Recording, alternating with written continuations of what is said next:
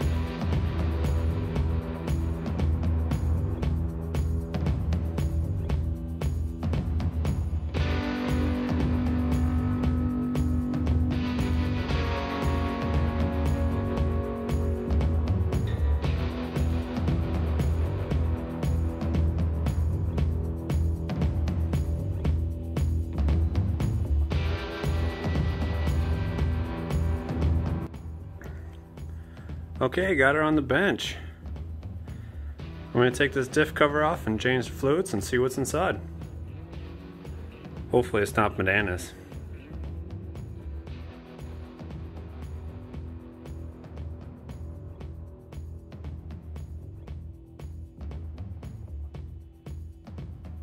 Ooh, she stank. If you know, you know. That gear oil, sheesh. Alright, so we don't have a gasket on there. It's probably Permatex. That's not surprising. It wasn't leaking, so well, it wasn't leaking. Coming to look at the back of the pan. A little fuzzy on the magnet, but no matter because it's going to go through a full rebuild.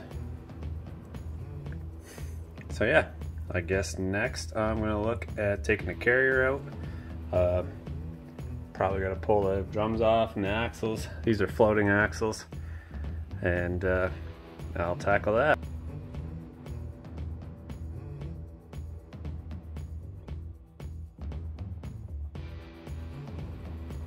Okay, got both axles pulled out. Just chilling over here.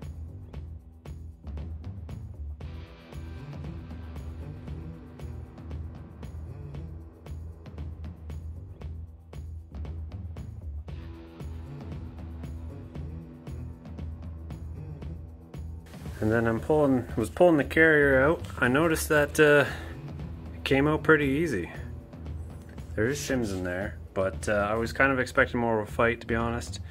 Usually you gotta wrestle with them a little bit. Although it's pretty heavy, don't get me wrong. In my opinion, it probably shouldn't have just walked right out of there.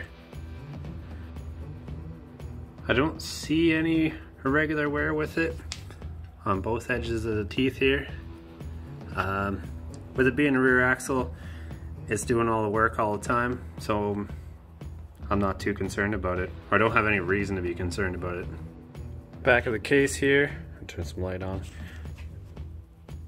I hit it with a little bit of brake clean, but I'm just gonna let her drain out here probably overnight, and finish cleaning it back up and tackle it again tomorrow. Although I should mention this is not a tutorial video on how to rebuild a Dana 70. It's my first time at rebuilding one of these. I rebuilt the Dana 60 a couple weeks ago and learned definitely a lot about it. But make sure you mark your carrier caps when you pull them out. That way you can put them back in the same spot, and yeah, you don't get them mixed up. Loosen the pinion nut off. I don't think I've ever seen a pinion nut look that bad.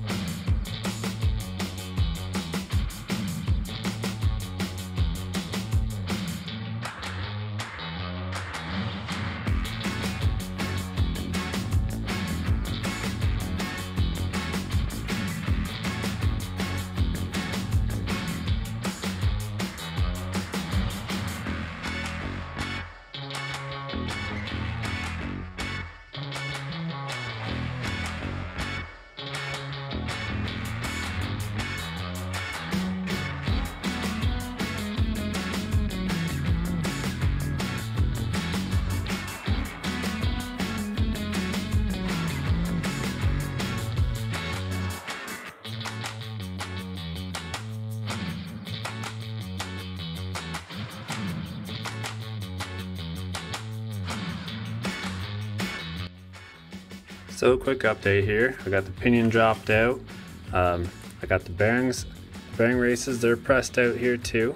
I was able to use a large socket for the smaller one, which was a little tricky to come out, and then I used a brass drift, and I got that larger one out from inside here. I also pulled the bearings off the carrier here, and then I took the crown off here as well. So this axle has a limited slip in it. Really what that means is when you pull this off, hopefully I won't let all the clutches go everywhere. Inside here is 3 clutch packs, and they're all dome-shaped clutches here. And they're in between these 2 mating surfaces here.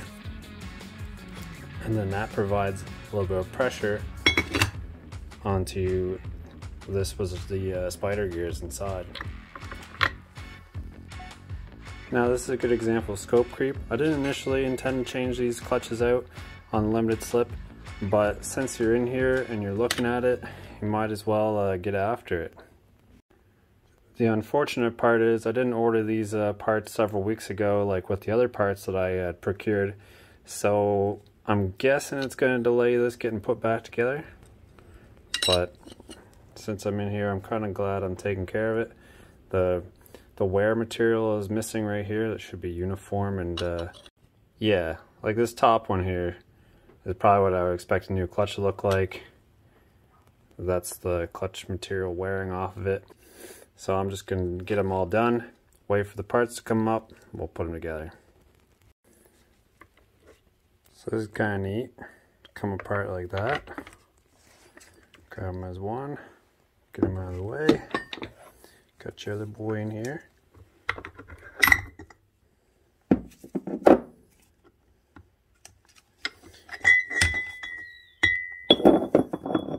Oh, there's some more clutches. Yeah, they're due. It looks like the friction material is altogether missing from this one.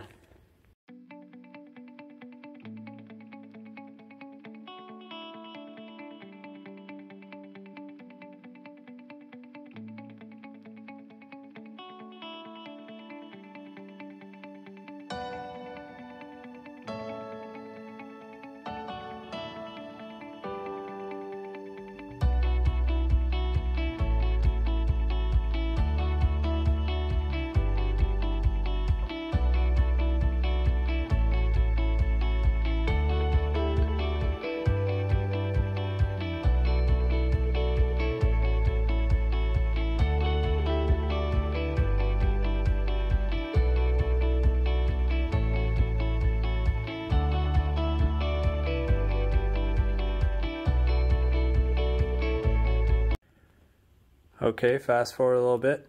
Got the carrier here, I got the crown on here, and I've triple checked the torques on each of them. Got them thread locked in. What I'm going to do next here is I'm going to put on my setup bearings, which are just essentially bearings that have been hollowed out on the inside here. And what they'll do is they'll just easily go on here. I use them for setting up shims and stuff like that, so I don't have to get the press out to or the puller out to pull them off. Anyways, I'm going to put those on each side, and then I'm going to drop them in here, and I'm going to see the backlash from side to side, just to get a number. What I've also done down here is these are the old shims here. On each side we got our drive side, non-drive side, and then measured them out, wrote them down here. Get out of here. And then I've replicated them here. So I should be pretty close, but just gonna do some measuring, so if I get lost in the sauce, then at least I have a save point. So next up, I'm gonna change the clutches in the limited slip here. I got them soaking in the friction modifier here. They're supposed to sit for about 20 minutes in that, and then I'll put them back together. Okay, now they've been soaking for over 20 minutes, and I'm gonna get ready to install it. So according to this, it says to put the clutch ring in, and then do a thick plate, a dish disc, and then two thin plates. And when you get down here, it says the thin plate assembly is noted on one of the tabs. Spoiler, it's not. When you buy a new set of these, the tab I would expect would be here, but if you look closely at the friction material, it'll say there, thin. I assume that wears off, but I got 4 thins and 2 thicks, so the thick don't say anything, it just says like the part number or wherever it's from. Okay, let's get her installed.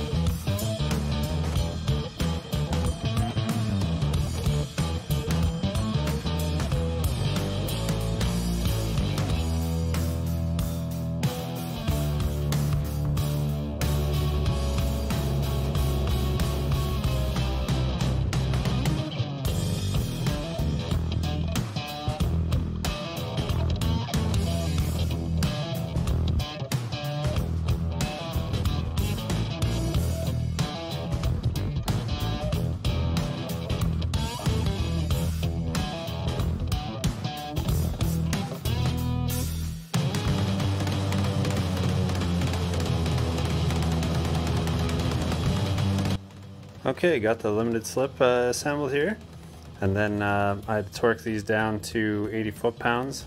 They had the 180 bolts on them, so they require a higher torque value, and because I need 80 foot-pounds, holding on to that's a bit of a trick, so I took a block of wood and put it in between the vise, and then used some straps to hold her still, and got her tightened up. Alright, here's the old pinion and the new pinion. The old pinion is set for -1, and the new pinion is a 0. So I took this bearing off, so because there's a shim underneath. These don't come with the master rebuild kit, so we throw that on top there, and then I'll press a new bearing on there, and then we'll be pretty close. And while I'm pressing that bearing on, this bearing goes in the front here and sits on this one. but I'm gonna put this race in there. So I'm gonna pop this in the freezer so it cools down. This will be the next step after I put this bearing on. So the big idea here is I'm gonna heat this up in here to make it a little bit larger, and then when I pull the bearing out of the freezer, it should give me less trouble and hopefully just slide straight in. So I'll do this a couple of times. Well, I'll do this for a little bit and I'll show you how it made out. There, straight in. So I got the carrier in here, and I'm just trying to take the back spacing out of this. I'm trying to get a little bit of preload in there. So what I found out is when I shove it this way, 0, shove it all the way that way, I got about 6 thou play. When I mean shove it, I mean like pick up.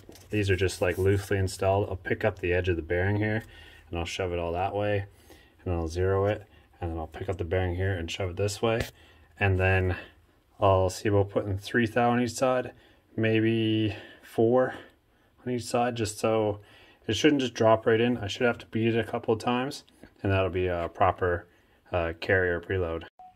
So here I got pinion preload here. I got some old bearings in, and I'm just trying to figure out how many shims to put in. The original was about 74 thousandths of an inch, and I settled on about 71 thousandths of an inch. And what happens is you want to make sure when it's swinging and continuously moving, you can see that I'm probably about like 17, 18 inch-pounds. So that's a good start for, that's on the lower end. The spec looks like 17 to 30, but since they're used bearings and there's no seal in there, that'll be good enough.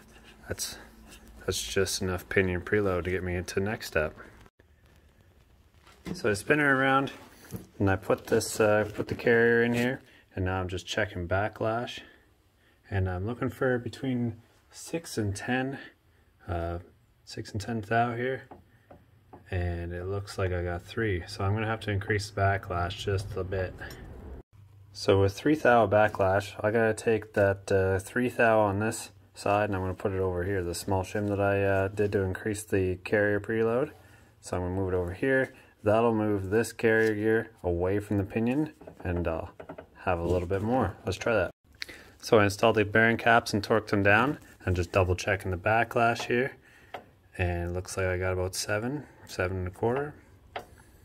So that's definitely fine. Next up here, I'm going to check my pattern. So what I'm doing here is just marking, just painting some of the gears, some of the drive and the coast here with some gear marking paint. What I like to do is sometimes it's a little thick when it comes out of the pouch, is mixed up a little bit of gear oil that thins it out and goes a little farther. So now that I've got it on here, what I'm going to do is I'm going to apply, I'm going to turn the pinion while holding the crown about as hard as I can to try to force a load on it, and then see where this ends up. Alright, I think I like this pattern, and it's pretty close. It's in the middle between the top and the bottom of this tooth. And change the setup bearings and put the real bearings in and see how it looks once again. Alright, so I got the good bearings in, the new bearings in, and I had to move the shims over a little bit to get a little bit more backlash. When I put it together, I had about 3 thou, and now I have 8 thou just by moving over. I did the pattern here, and it looks pretty good. So from here, I'll put the front pinion seal on and put the new nut in and button her up. And there we go. Got the pinion seal on, new nut.